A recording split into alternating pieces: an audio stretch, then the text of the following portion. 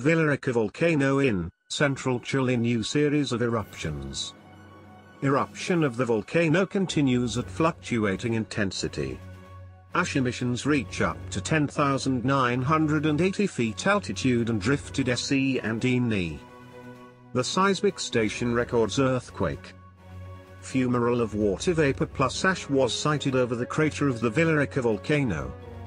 Two short and minor eruptive pulses, one at 12:02 p.m. and another at 1:50 p.m.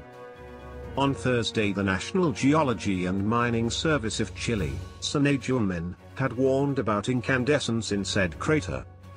In the same account, the geophysicist Christian Farias pointed out that we must be attentive to those who follow SENAGEUMIN, to know if there is any seismic signal that tells us if what is currently something from the surface or deeper, which would speak of a volcano more upset. Currently the Villarrica volcano is with a yellow technical alert. This means, you have an increased activity level and any change is dependent on SENAGEUMIN.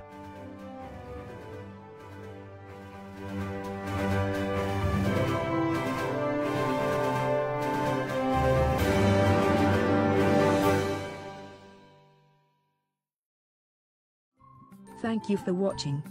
Please subscribe to us on YouTube. If you like, donate to us, visit home on the page PayPal.